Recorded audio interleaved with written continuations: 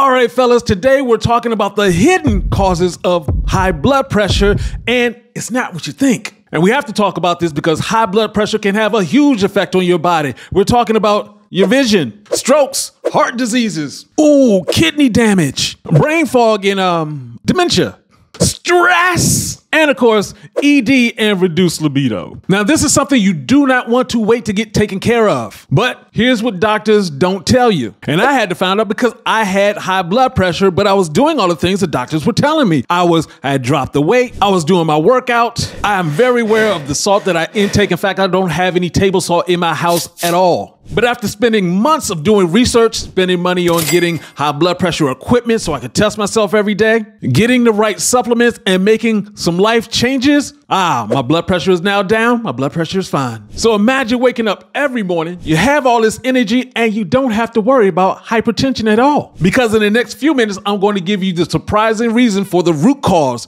of high blood pressure. And hey, this is Uncle B, the men's performance coach with GoodWood, and I'm not going to waste any more time. We're just going to go ahead and break this down until you cannot be broken anymore. So let's talk about essential hypertension. And this is because 95% of blood pressure cases are classified as essential hypertension, which basically means that they don't know what the root cause is. And that's because high blood pressure is the symptom, not the actual problem. In this video, we're going to focus in on uncovering the root cause of high blood pressure, just so you're not just treating the symptoms. So we all know about the conventional treatment. You go to your doctor, the doctor's saying, okay, well, you need to lose that weight, reduce the salt, exercise, stop smoking, stop drinking as much. And these are all ways that are all helpful, but you do have people who are overweight and don't have high blood pressure, eat a lot of salt and don't have high blood pressure. They also don't work out and don't have high blood pressure. And even with the medication you're taking, 20% of the people don't respond to the medications. And of course, that's because the medications are treating the symptom and not the cause. I'm not telling you to stop using your medication. If you're going to make these changes, of course, consult with your doctor before getting off the medication. So let's get to the root causes of the high blood pressure.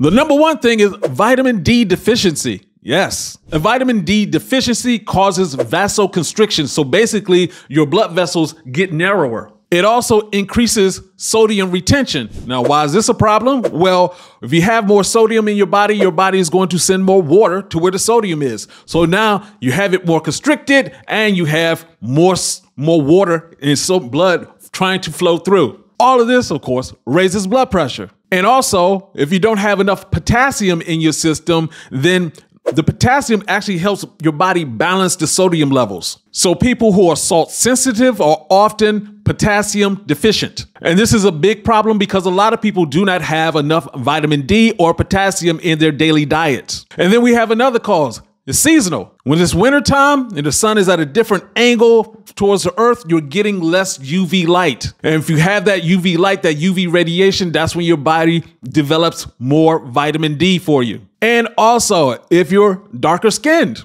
well, yes, this melanin actually acts as a sunscreen to UV rays, so you're not actually getting as much. And so yes, if you're darker skinned, more than likely you'll need to get more vitamin D supplements, or of course, just get more sun exposure. So a lot of people think it's just genetics when it comes to high blood pressure. And it may be more so that you just more genetically inclined not to have as much vitamin D. And so the result is in high blood pressure. And of course, we have insulin resistance and hypertension together. So if you're the type of person that likes to do a lot of snacking, eating a lot of carbohydrates, this is going to lead to insulin resistance.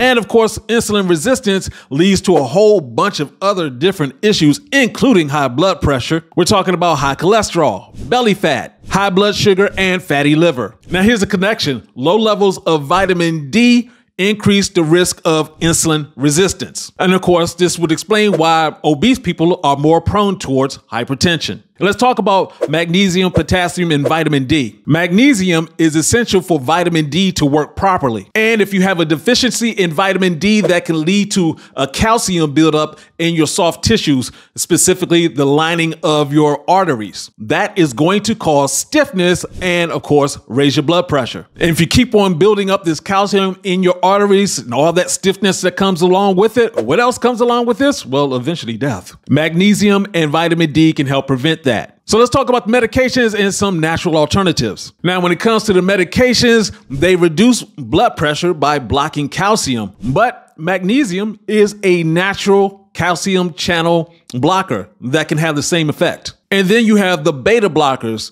These block adrenaline from occurring, which can lower your blood pressure. Sounds good, right? Well, vitamin D and magnesium naturally lower adrenaline levels. They just act as a natural beta blocker. It's one of the reasons why you go for a good walk in the sunshine and you feel more relaxed, less adrenaline. So here's some recommendations to lower your blood pressure naturally. First of all, of course, is vitamin D supplementation. We're talking about 10,000 IUs to 20,000 IUs. 10,000 IUs daily for maintenance and 20,000 IUs daily for correcting hypertension. Now, that sounds like a high dosage at 20,000 IUs, but if you want to skip all of that, just get 40 minutes of sun exposure. That'll give you 20,000 IUs naturally. Now, when it comes to magnesium, of course, you have the different supplements out there, the magnesium glycinate. Of course, you can go with the food sources. We're talking about like pumpkin seeds and almonds and spinach. And of course, if you're going to reduce the carbohydrates in your system, in your diet, then of course that's going to help. And when it comes to the potassium,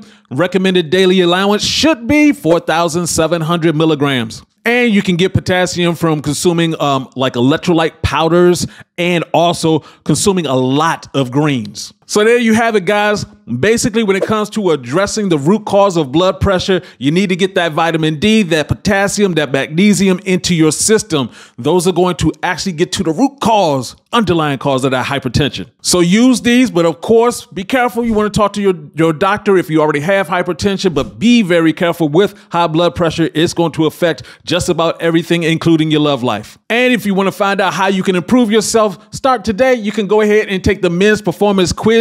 The link is down below. That'll let you know where you are with your health from a scale of 1 to 10. Very easy to understand. Take it today. And of course, you can check out this next video that's going to give you even more help with your sexual health and getting your performance good. And this is Uncle B saying, get your game up and go hard. Peace out.